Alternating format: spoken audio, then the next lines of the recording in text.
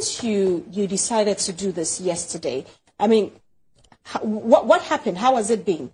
From the time you stood there till now, I'm sure that you've seen that your photos have gone viral. Sure. But even standing there, did you have people reach out to you from their cars? Because you said that there was traffic. Sure. Initially, when I was coming, I nearly gave up. Why? Because I started from Oponglo, you know, the route, Oponglo route to the East Legon. Mm-hmm. When you were I holding started, the placard. I was holding it. By that time, everybody was watching me. Some people would be laughing. So I nearly gave up.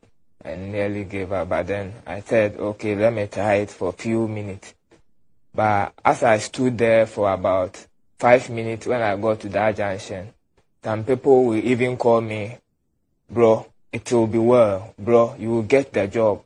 So I was really motivated. And that gave me the zeal to stand on my feet, and it was positive. Quite apart from the 5 minutes, the rest were throughout motivation, and I was happy. I was really happy. How long did you stand there for? I stood there for about an hour and 30 minutes. And you left? And I left. Hopeful that somebody would call you? Sure. So since then, have you received any calls at all?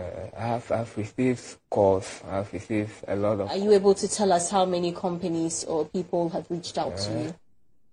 I can't really tell the number, but then I think it will be more than 50. More than 50? More than 50. And then individuals too as well, private company. And some want us to join aquaculture. Since I have a little experience there, a whole lot of people want me to enter into the business aspect. And some are also offering me the job that they will work on it for me. But I don't have the feedback yet, so I can't confidently hit my chest that I have the job now. Okay. So you're still appealing to people to come through for you? Sure. So you've sent out all of these applications. I mean, for those who asked you to send your CV yesterday. Exactly. You have sent them out? Exactly, I did. You did? Sure. But you haven't heard anything yet? Sure. But you're hopeful that after this you will get something? I'm hopeful. What kind of job are you looking for right now? For now, that is why I have my qualification, marine and fisheries. So it being the fisheries aspect, I'll be glad and embrace it. Quite apart from that, it being at the harbor, the marine operation department where I had a little experience, I'll also grab it.